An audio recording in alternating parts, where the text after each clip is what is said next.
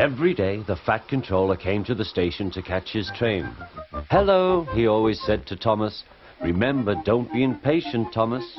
You can never be as strong and fast as Gordon, but you can be a really useful engine. Don't let the silly trucks tease you." There were lots of trucks, and Thomas worked very hard pushing and pulling them into place. There was also a small coach and two strange things his driver called cranes. "That's the breakdown train," he told Thomas. "The cranes are for lifting heavy things like engines and coaches and trucks." One day, Thomas was in the yard. Suddenly, he heard an engine whistling. "Help! Help!" A goods train came rushing through much too fast. The engine was James, and he was frightened. His brake blocks were on fire. "They're pushing me, they're pushing me," he panted. On, laughed the trucks. Still whistling, "Help! Help!" Poor James disappeared. "I'd like to teach those trucks a lesson," said Thomas the Tank Engine. Soon came the alarm. "James is off the line! The breakdown train! Quickly!" Thomas was coupled on, and off they went.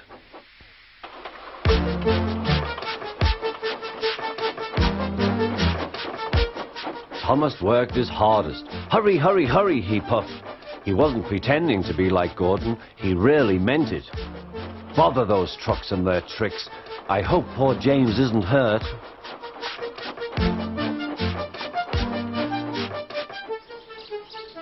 James's driver and fireman were feeling him all over to see if he was hurt.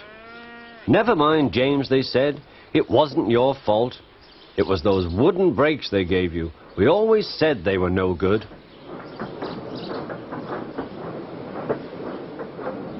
Thomas pushed the breakdown train alongside. Then he pulled the unhurt trucks out of the way. "Oh dear, they groaned." "Serves you right," puffed Thomas. He was hard at work, puffing backwards and forwards all afternoon. "This'll teach you a lesson, this'll teach you a lesson," he told the trucks.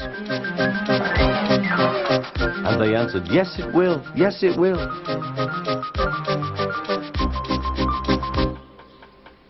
They left the broken trucks, then with two cranes they put James back on the rails.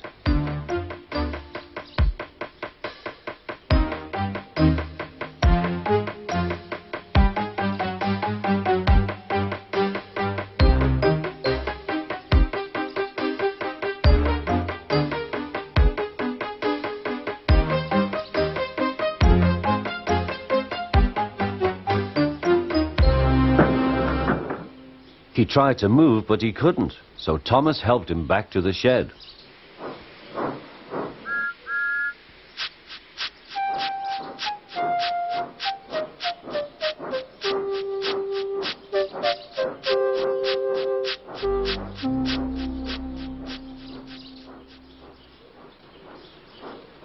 The fat controller was waiting anxiously for them.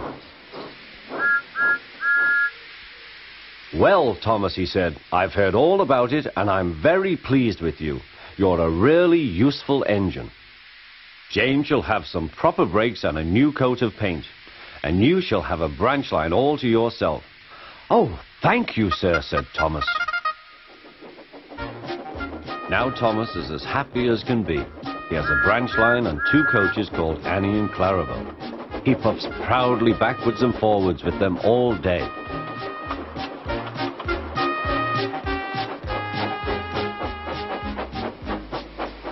He is never lonely. Edward and Henry stop quite often and tell him the news.